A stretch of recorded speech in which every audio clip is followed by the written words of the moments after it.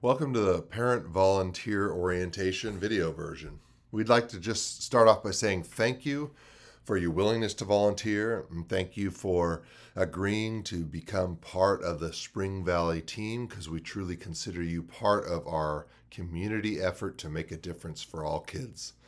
So getting started, you will have to have a volunteer packet filled out, one time only, but every year you'll have to scan your driver's license, and you'll have a printed badge in the office each time, and all volunteering should be pre-scheduled with the teacher. Those are the beginning rules. But in doing so and being a volunteer, you're joining our community, and together we work towards the best outcomes for our students. Most likely you won't be working one-on-one with your own child. Instead, you'll be working with other children. And when you volunteer, you are a part of our fantastic team, and we're going to line you out, give you specific tasks to really help our community grow and help kids learn. You have to follow district policies, including dress code, timeliness. Those are key ones. You can refer to our handbook on the Chewoneki website.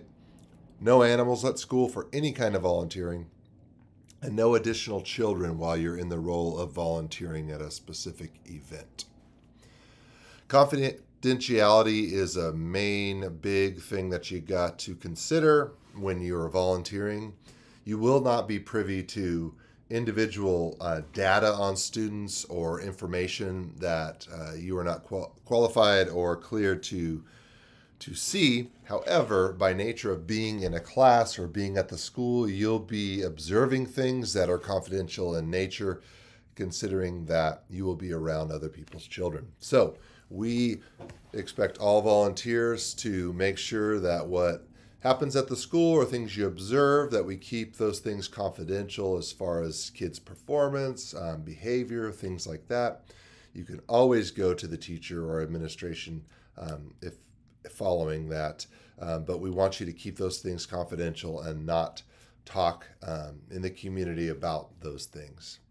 It's really important that you schedule with the teacher when you come and volunteer. It's not open-ended, or the organization that is in charge of the event, such as PTC, or it may be a special administrative scheduling of volunteer time, but it has to be pre-scheduled. We don't need any help on yard duty. It will be classroom, certainly field trips, or fundraising events most often.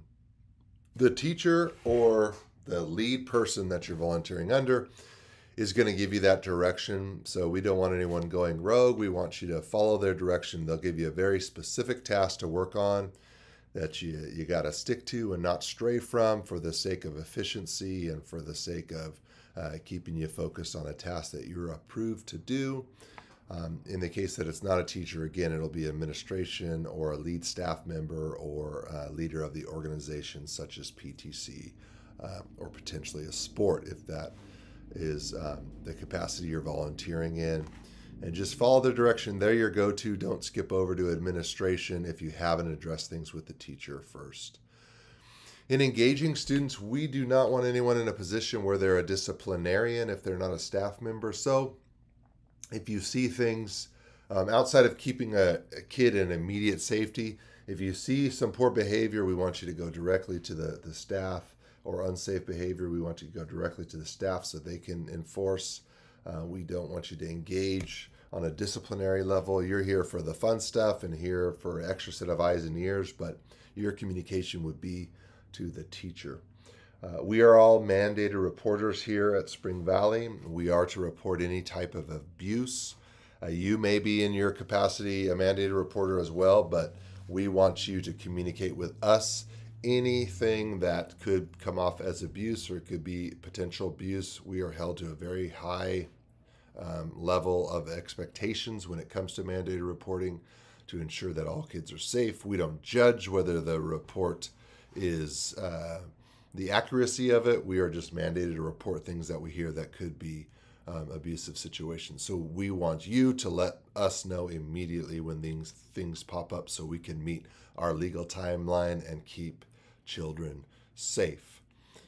It's very important to communicate those things to us so that we can communicate to the authorities. And we appreciate you being here as an extra set of eyes and ears for that purpose.